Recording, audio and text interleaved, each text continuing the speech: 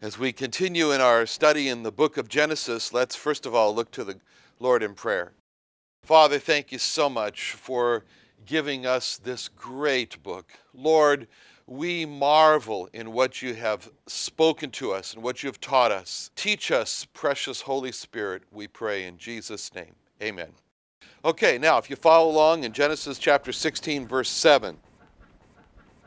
And the angel of the Lord found her by a fountain of water in the wilderness, by the fountain in the way to Shur. And he said, Hagar, Sarai's maid, whence camest thou, and whither wilt thou go? And she said, I flee from the face of my mistress Sarai. And the angel of the Lord said unto her, Return to thy mistress, and submit thyself under her hands. And the angel of the Lord said unto her, I will multiply thy seed exceedingly, that it shall not be numbered for multitude. And the angel of the Lord said unto her, Behold, thou art with child, and shalt bear a son, and shall call his name Ishmael, because the Lord hath heard thy affliction. And he will be a wild man. His hand will be against every man, and every man's hand against him. And he shall dwell in the presence of all his brethren. And she called the name of the Lord that spake unto her, Thou God seest me. For she said, Have I also here looked after him that seeth me? Wherefore the well was called Bir Lahai-roi. Behold, it is between Kadesh and Bered. And Hagar bare Abram a son, and Abram called his son's name, which Hagar bare, Ishmael. And Abram was 86 years old when Hagar bare Ishmael to Abram. Now, this chapter focuses on two ladies, Sarah and Hagar, and how they both went wrong. The chapter opened in verse 1 with these two ladies. We see them there in Genesis 16:1, where it says, Now Sarai, Abram's wife, bare him no children, and she had a handmaid, an Egyptian, whose name was Hagar. So here was a problem for Sarah. We see now Sarah, Abram's wife, bare him no children. That was the problem. And here was an opportunity that should not have been done, but it was there, where it says in verse 1, and she had a handmaid whose name was Hagar. Now the next verse in our chapter reveals how Sarah was wrong in an unspoken opinion. Because in verse 2 it says, And Sarai said unto Abram, Behold now, the Lord hath restrained me from bearing. Now from Sarah's wrong, unspoken opinion, this terrible plan was hatched. And the terrible plan was Sarah's proposal to fix the problem caused by God. This was Sarah's plan to solve the problem caused by God. The plan to solve the problem caused by God is given in verse 2, where she said, I pray thee, go in unto my maid, it may be that I may obtain children by her. And from that point, everything went bad. Verse 2, and Abram hearkened to the voice of Sarah. But everything went wrong because Sarah had this unspoken opinion when she said, Behold, now the Lord hath restrained me from bearing. See, Sarah had a wrong opinion. It was unspoken. What was Sarah's unspoken wrong opinion? What Sarah said was not wrong. When she said, Behold, now the Lord hath restrained me from bearing, that was true. God was holding Sarah back from having children. Sarah wanted to obtain children. And as we've seen, the word that she used for the word obtain in verse 4 is the word bana, which means to build. It's normal. It's good for a wife to want to build her family by having children. And what Sarah said was true when she said in verse 2, Behold now, the Lord hath restrained me from bearing. But what Sarah was really saying, without saying the words, was her opinion of, Behold now, the Lord hath restrained me from something good. This was all about what Sarah thought was good.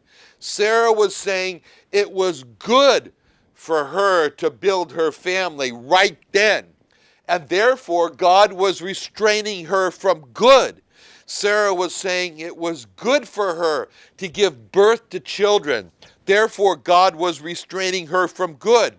See, it's with this therefore of what Sarah did not say where Sarah went wrong. Was it true what Sarah said when she said in Genesis 16:2, behold, now the Lord hath restrained me from bearing? Yes, that was true. God had restrained Sarah from bearing.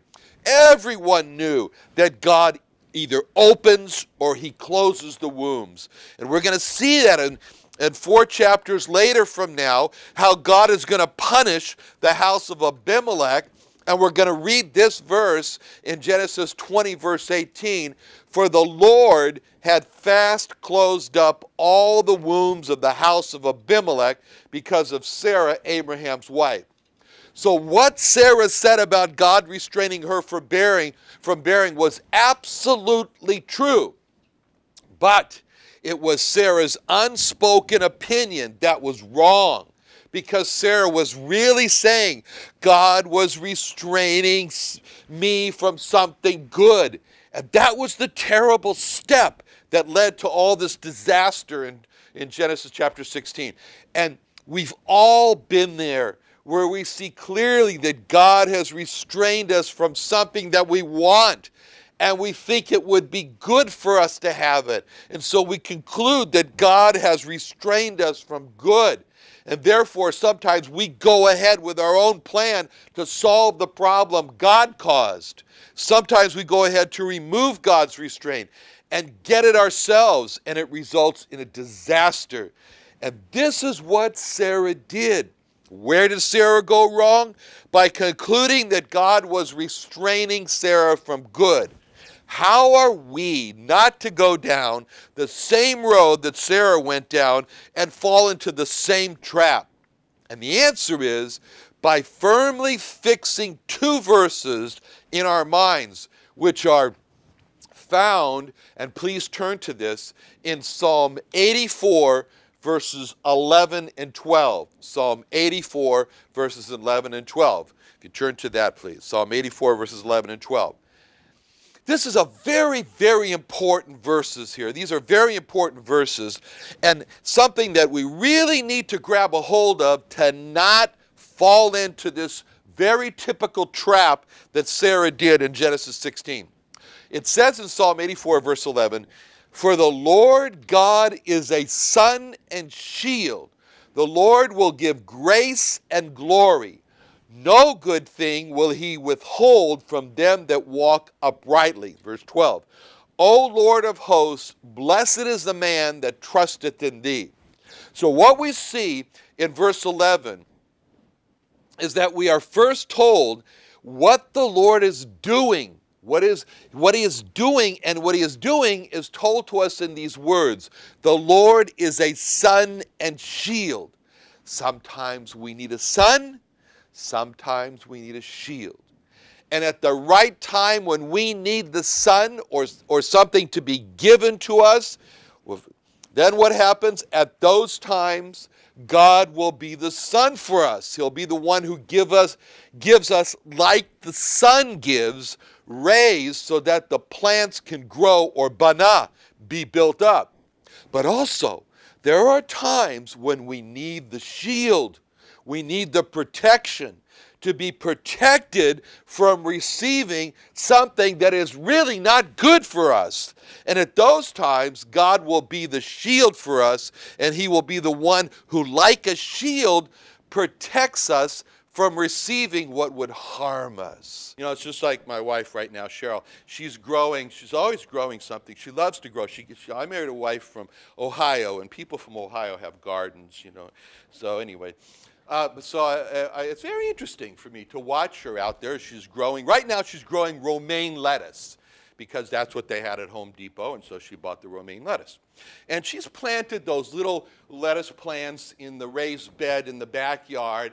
And, you know, because now we're still having some pretty hot days, she put together this frame, this kind of metal tube frame over the raised beds there.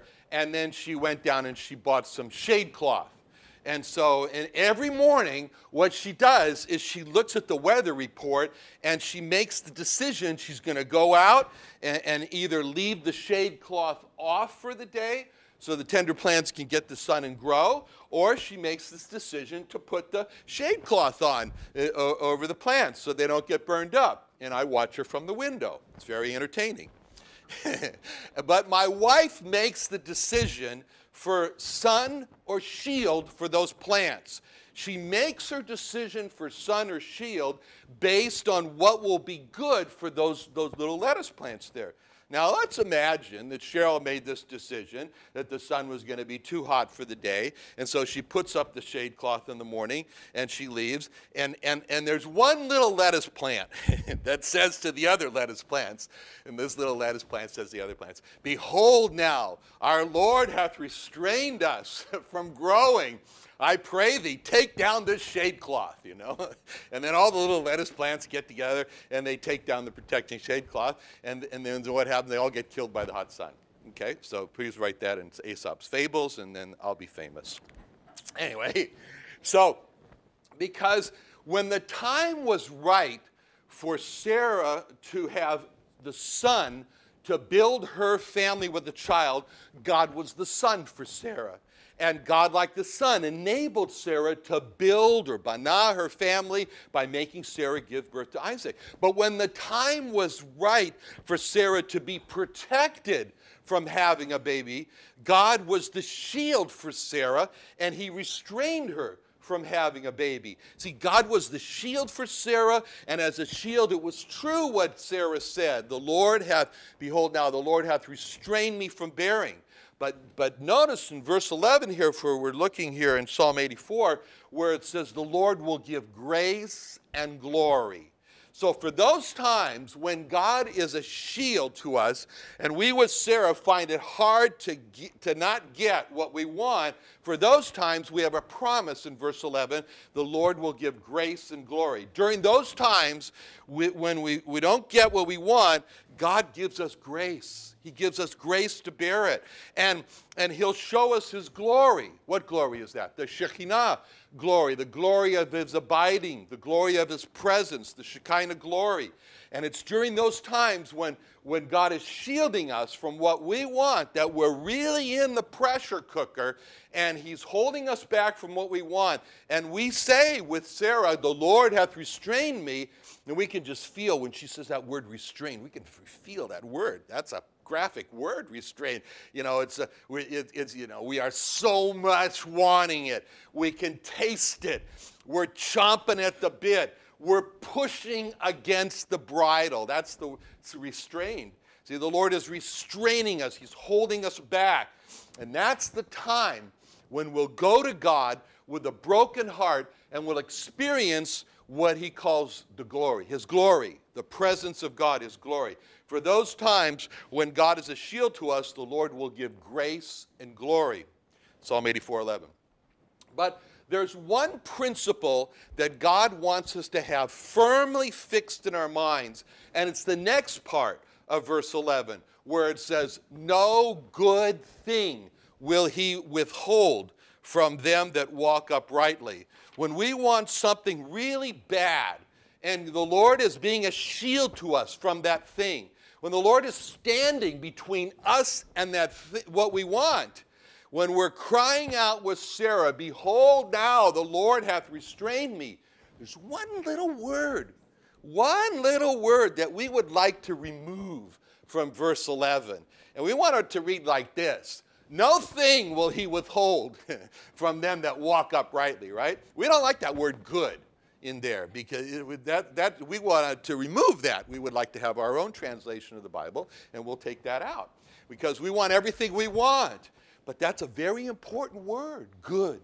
No good thing will he withhold from them that walk uprightly. Sometimes a sun, sometimes a shield, but always no good thing will he withhold from them that walk uprightly. Sometimes a sun, sometimes a shield, but never no thing will he uphold from them that walk uprightly. Sometimes a sun, sometimes a shield, but always no good thing will he withhold from them that walk uprightly.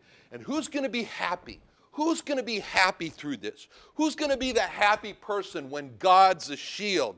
When God is, in the words of Sarah, Behold, now the Lord hath restrained me. Who's going to be happy in that?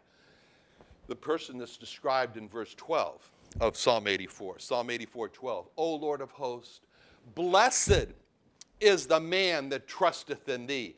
That's the happy man when God is a shield.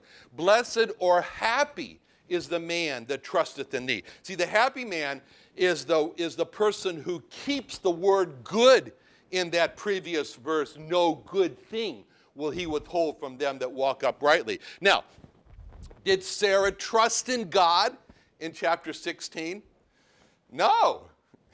Was Sarah happy? Was she a happy camper when she said, behold, now the Lord hath restrained me from bearing? No. Why not? Because she wasn't trusting God. Sarah was not described as Psalm 84:12. Blessed is the man that trusteth in thee. And so what we see here is this terrible disaster. Now, we've all been there. We've all been there. So before we jump on Sarah and say, how can you do such a thing? We've all done that. I remember back in 1982, that's a long time ago. Many of you didn't know that I was born before then, but I was. But I remember in 1982 how at Scantibodies we had large orders at that time for human serum. And in order to make the large orders of human serum, we needed large amounts of human plasma. And where did the human plasma come from? Well, one of the places is the good old American Red Cross. And for a year, I worked really hard to get one-year contracts from American Red Cross in San Diego. You may don't know. There used to be an American Red Cross in San Diego. It wasn't all San Diego Blood Bank. Anyway, I worked really hard to get the one-year contract from the American Red Cross of San Diego and the American Red Cross of Chicago. And I remember when those Red Cross units told me that I was not accepted, that I did not get those contracts. And I was shocked. And it really hit me hard. And I felt like Sarah did. Behold, the Lord hath restrained me. And I didn't know it. But at that time, we were in the process of becoming deeply overextended. And it turned out that we didn't need all that plasma from the American Red Cross of San Diego and Chicago.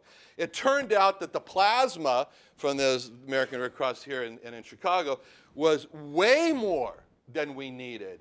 And with the obligation to pay for those contracts month by month for that plasma we didn't need, it would have killed us. And so instead, I found plasma in smaller amounts for half the price. It was half the price that perfectly matched our need. Now, what happened? The Lord was a shield to me from those contracts. Those contracts were not a good thing for me then. So no good thing will he withhold from them that walk uprightly. But the no good things he did withhold. Now, we've been studying the person of Hagar, and we all know that Hagar she was an Egyptian. She was a Gentile. She wasn't a Hebrew. And when we've looked at the life of Hagar, what we've seen in her life is one mercy after another.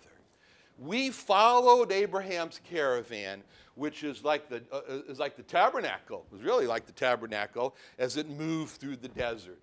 And God had called Abraham in Ur of the Chaldees, and Abraham obeyed God, and God was with Abraham as he moved in the desert from place to place, from Ur to Haran to Canaan to Egypt and back, and wherever Abraham's caravan went and he encountered people, those people encountered God. And because Abraham was an ambassador for God, just like we're ambassadors for God, where it says that in 2 Corinthians 5:19 through 20, to wit or to witness that God was in Christ, reconciling the world unto himself, not imputing their sins unto them, committed unto us the word of reconciliation. Now then, we are ambassadors for Christ. As though God did beseech you by us, we pray you in Christ's stead, be ye reconciled to God. That's Abraham. Abraham was an ambassador for Jehovah Jesus as he traveled from people to people. And there's one very important truth that God said about Abraham. Very important. And please turn to that in Genesis 18. We're going to come to it, but we're going to look at it now because here God is speaking about Abraham, And he's saying something about him that's very important, and it's true. It was true then, and it's true now in our passage here in Genesis 16, 17. Here we are. And what this is in Genesis 18, 17 through 19, where the Lord speaking to Abraham says these things. And the Lord said, shall I hide from Abraham that thing which I do? So here we can see God. He's having a conversation amongst the Godhead. He's asking a question. We're discussing it. Shall I hide from Abraham the thing that I do? And then he says in verse 18, seeing that Abraham shall surely become a great and mighty nation, and all the nations of the earth shall be blessed in him. And then he says in verse 19, for I know him. God said, I know Abraham. I know him, that he will command his children and his household after him, and they shall keep the way of the Lord, to do justice and judgment, that the Lord may bring upon Abraham that which he has spoken of him. So God says about Abraham, I know Abraham. I know him. And what did God know about Abraham? He says that Abraham would command. That is the word that he used. It's a very strong word, command. It's the tsava in Hebrew, tsava. And tsava is the same word that God used in Genesis 2:16 through 17, in that passage we covered, where it says, and the Lord commanded, tsava, the Lord commanded the man, saying, of every tree of the garden thou mayest freely eat, but of the tree of the knowledge of good and evil thou shalt not eat of it, for in the day that thou eatest thereof thou shalt surely die. Very strong word, tsava, commanded. So, in Genesis 2:16 through 17, God commanded Adam, tsava, commanded Adam, don't eat of the tree of the knowledge of good and evil, and he gave him a warning. In the day that thou eatest thereof, thou shalt surely die. Now that was in Genesis 2:16 through 17. Then, 4 verses later, after Genesis 2:17, 4 verses later, after God had commanded Adam to not eat of the tree of the knowledge of good and evil, what did God do? He created Eve. So in Genesis 2:21 through 22, we read, after God commanded Adam, and the Lord God caused a deep sleep to fall upon Adam, and he slept, and he took one of his ribs and closed up the flesh. Instead thereof, a rib which he made, which the Lord God had taken from man, made he a woman, and then he brought her unto the man. There's no record. There's no record of God commanding Eve directly. There's no record of God commanding, or tsava, Eve to not eat of the tree of the knowledge of good and evil, with the warning that in the day that she ate thereof, that she would surely die. See, God commanded tsava, Adam, to not eat the tree of the knowledge of good and evil, with the warning, in the day thou eatest thereof, thou shalt surely die. Then God expected Adam to command, or tsava, Eve, to not eat of the tree of the knowledge of good and evil, and to pass on God's warning to her, in the day that thou eatest thereof, thou shalt surely die. God did not say about Adam what he said about Abraham. He didn't say that about Adam. God did not say about Adam, for I know him, that he will command, tsava, Eve after him, and they shall keep the way of the Lord, to do justice and judgment, the Lord may bring upon Adam that which he has spoken of him. See, but God did say that about Abraham. And it's very important when he said that in verse 19, Genesis 18:19. For I know him, that he will command, tsava, his children and his household after him. They'll keep the way of the Lord, to do justice and judgment, that the Lord may bring upon Abraham that which is spoken of him. And Abraham did not just command, tsava, his children, but the verse says Abraham also commanded, tsava, his household after him. That meant that Abraham made sure that all the folks in his caravan that were following Abraham to keep the way of the Lord. That meant that Abraham set his caravan in order to follow God. That's another word, another meaning of the word tsava, to order. God said in several places, put your house in order, you're going to die. That's the word tsava also. That meant that all anyone had to do was to look at Abraham's life and how he ordered his family and his caravan, and they would see what it does it mean to keep the way of the Lord. What does it mean to lead a caravan spiritually?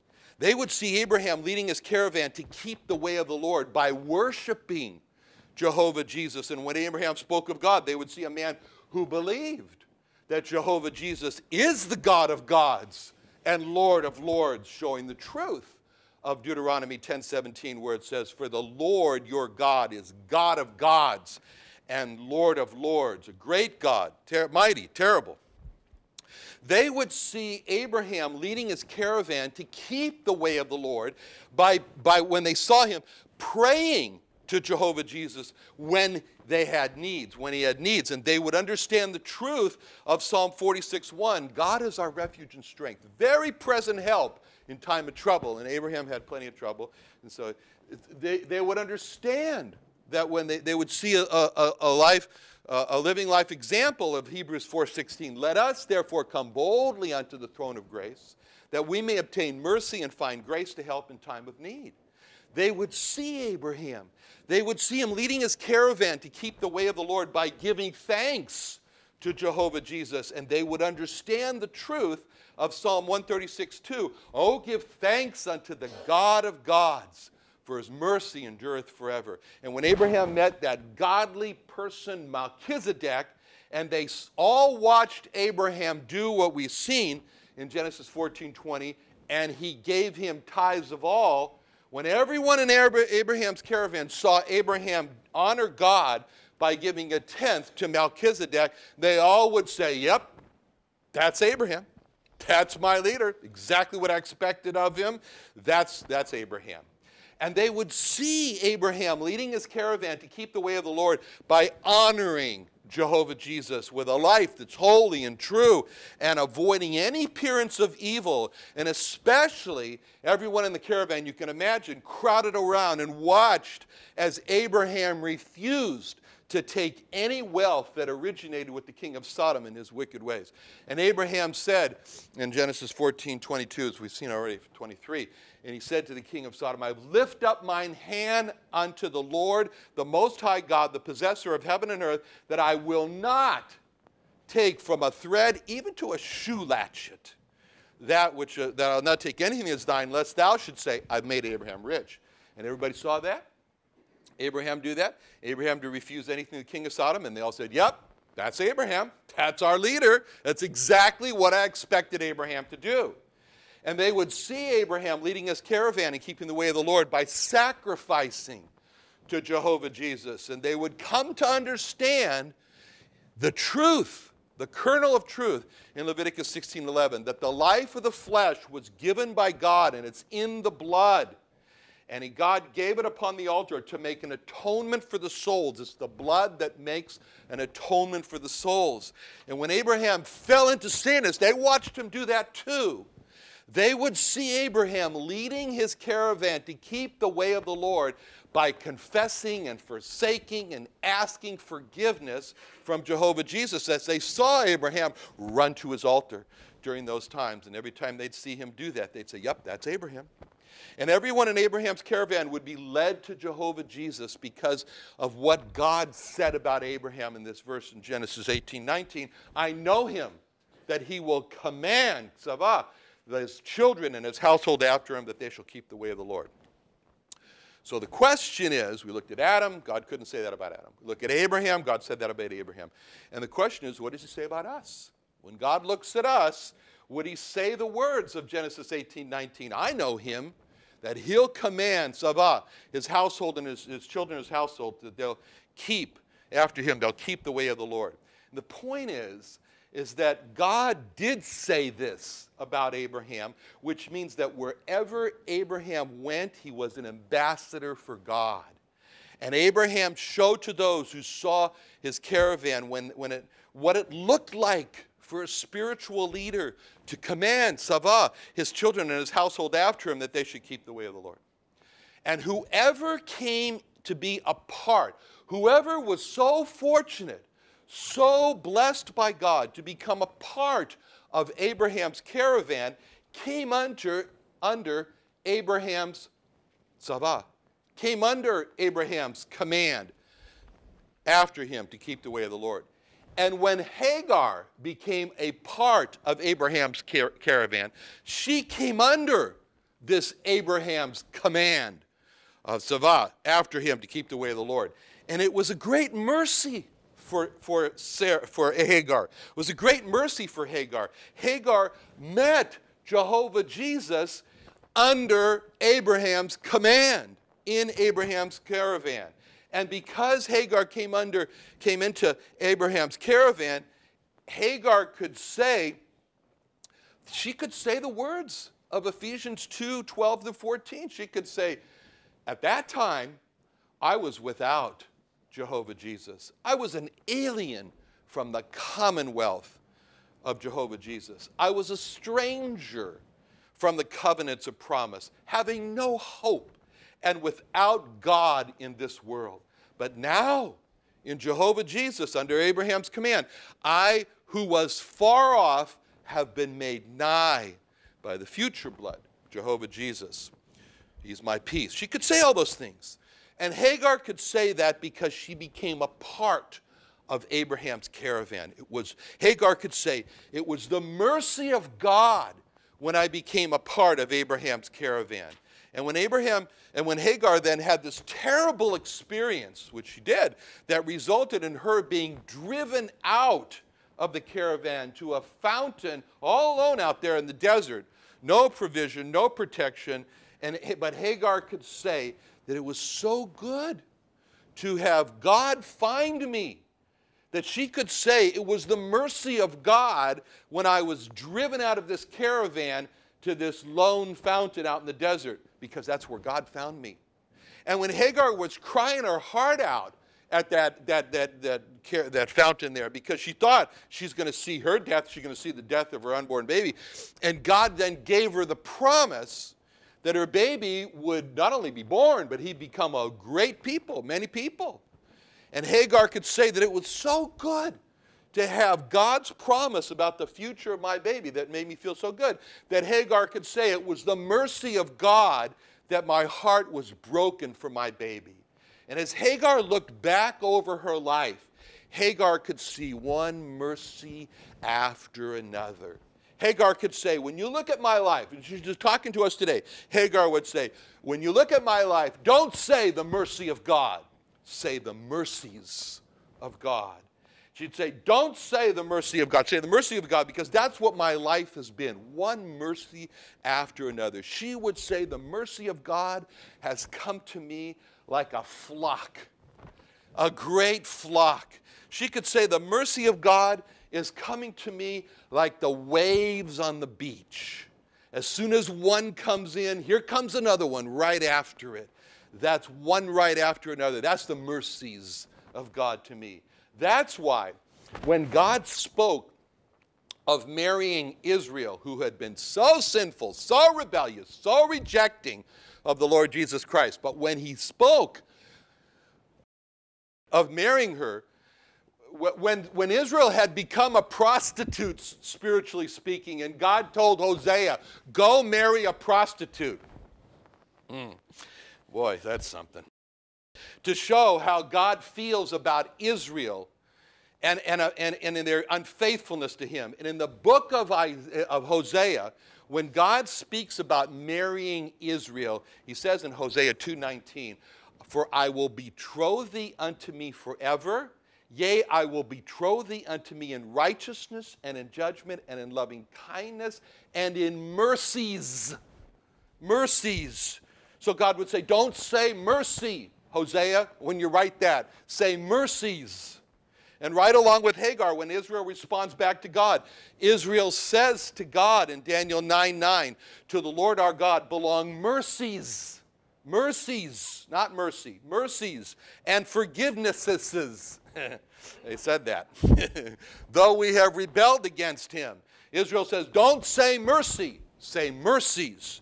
And when we look back at our days, and starting from the morning of our days, Jeremiah teaches us to, along with Hagar, say these words in Lamentations 3:22-23. It is of the Lord's mercies. Don't say mercy.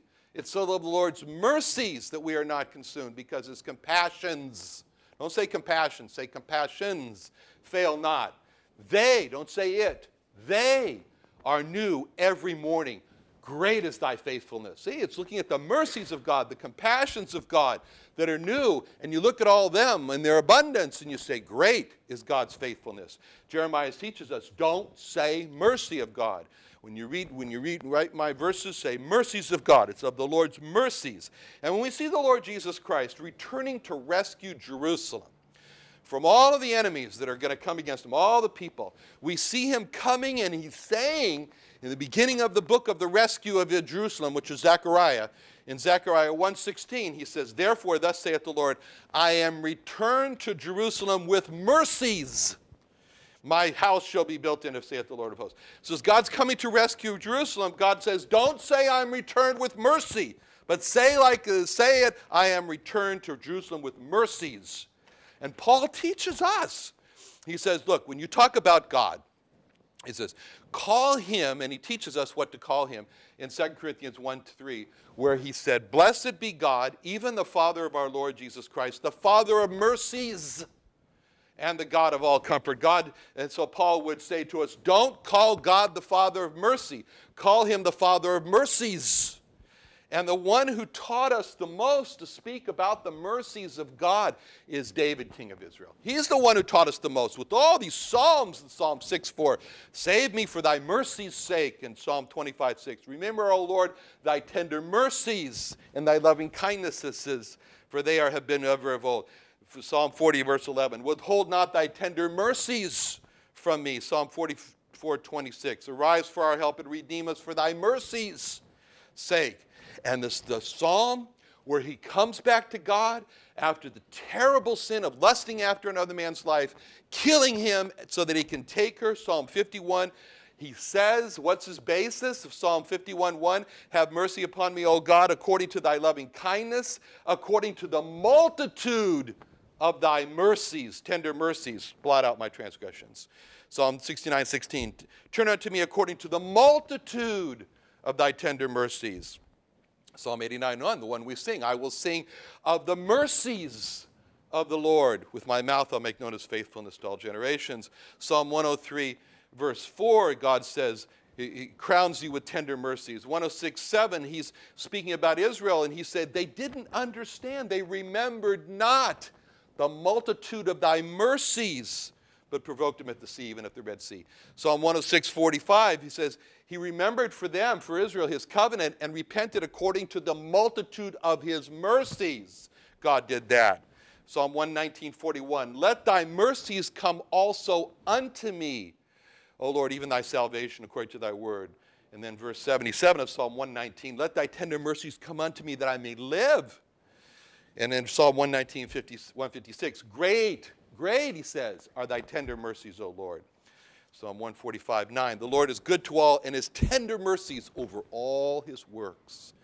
And Jacob, when he's begging God to save his life, in Genesis 32, he thought, I'm a goner for sure, as he's looking at Esau coming after him with 400 men to finish him off. He comes to God in Genesis 32:10, and he says, I'm not worthy of the least of all thy mercies. And when Paul begs us, and he says to us, be reasonable and present your body as a living sacrifice to God. He says it this way in Romans 12:1.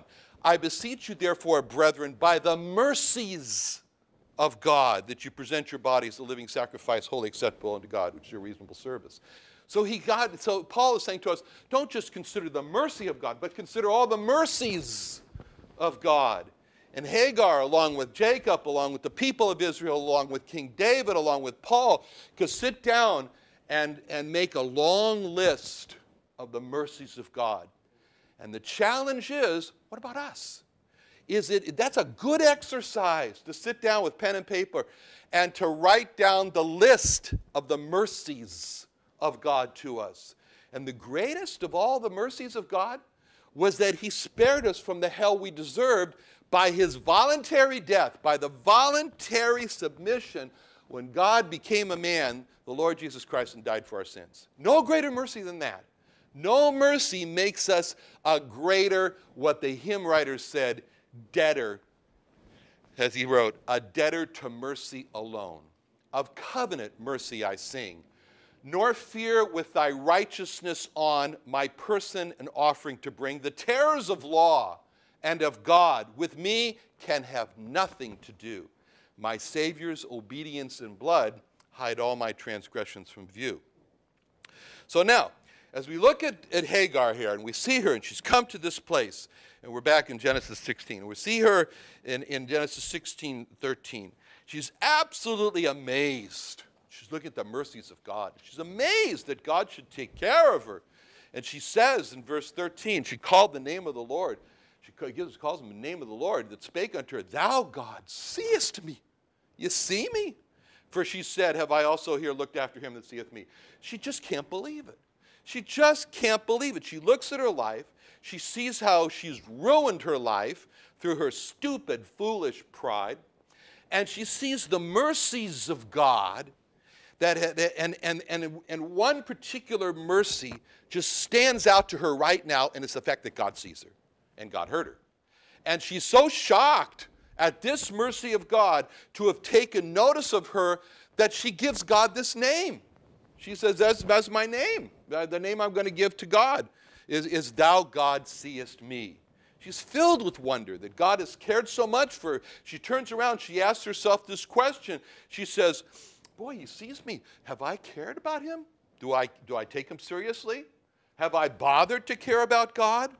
That's their question. And she saw, that's a question that she was not alone in asking. The father of missions is, many people think that Carey is the father of missions. Actually, William Carey, the English Baptist preacher William Carey, he actually said the real father of modern missions is a man named Count Zinzendorf. Zinzendorf was born many years before him in year 1700. And Count Zinzendorf's life totally changed when he went into the, well, now it's a state art museum, but anyway, when he went to the State Art Museum in Dusseldorf.